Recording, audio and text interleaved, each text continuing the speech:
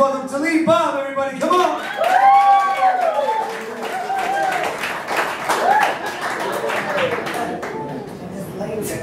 Nobody got Halloween costumes on? What's going on with y'all? What is wrong with y'all? Disappointed? What are you supposed to be?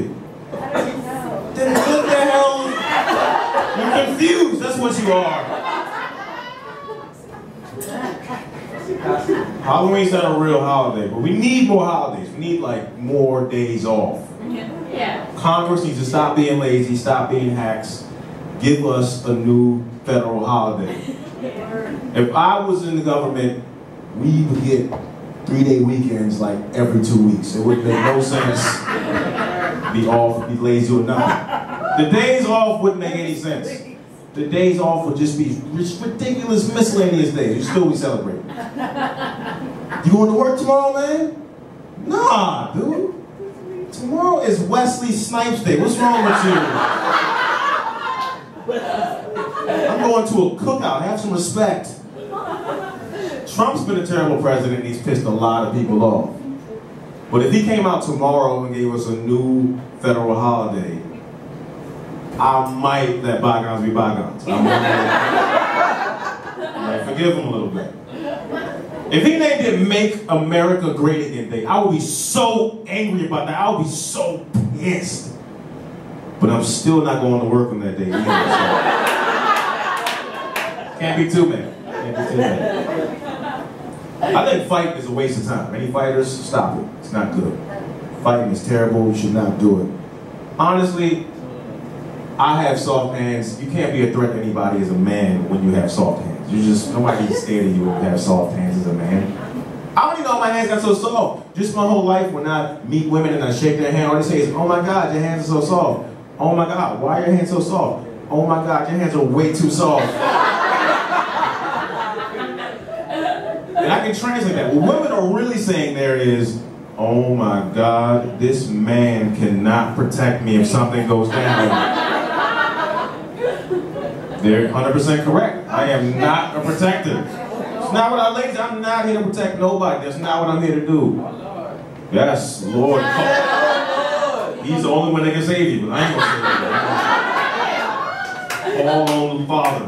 Yes. Need some extra help. Yes, back up. Back up. You need back up. My hands were not made for slapping and punching people. My hands are made for dialing 911. That's what my hands are made to do. That's the backup you gonna get. I got snitch fingers. They're gonna slide across touchscreens with very little friction, just 911, just like that. Simple. Simple. I was watching the news the other day. Unfortunately, there was a murder that happened. 2 guys were arguing. One of them ended up killing each other. And they had a witness on the news describing what he saw. He was like, yeah, man, the 2 dudes was arguing across the street. Next thing you know, one of them pulled out a gun. Then whoop, whoop. That was it. That was all we saw. We just ran away after that.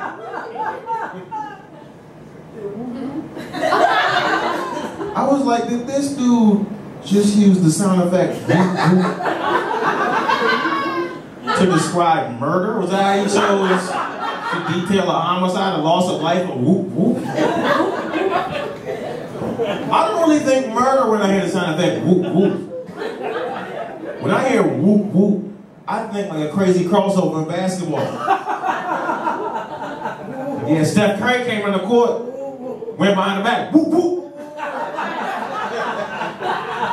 Dunked on the team until everybody's head. When I think of murder, I think of a sound effect like a bop bop or bang bang for gunshots. More reasonable to me. And it kind of disturbed me. I was like, this guy's storytelling game is weak. It needs to be improved. What other sound effects is he incorrectly using and misplacing in the stories that have no business being there? But yeah, man, I went in for the job interview. They said they like my resume. Then gave me the job right there on the spot. Gave me the position. Gave me the job. Excuse me, sir. What happened? What? I don't follow this one at all. What is that about? What happened?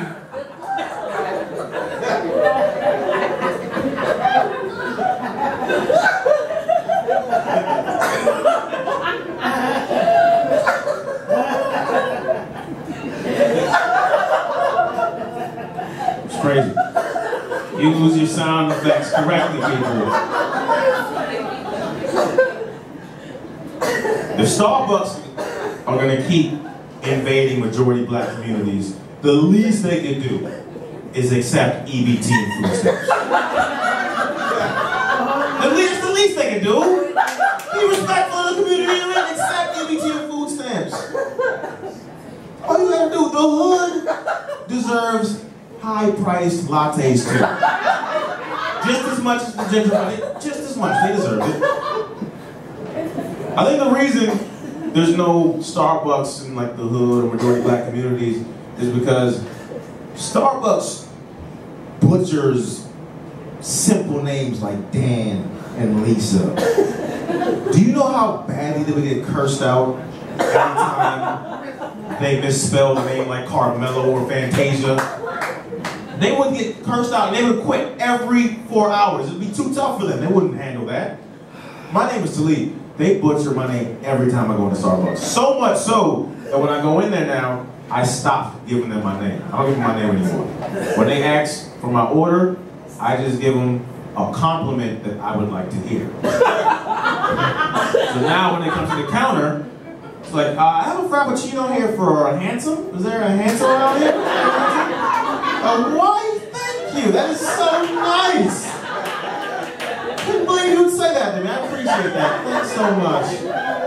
Thank you so much. I'm Talib Babb. Y'all been great. Enjoy the rest of the show. Thank you.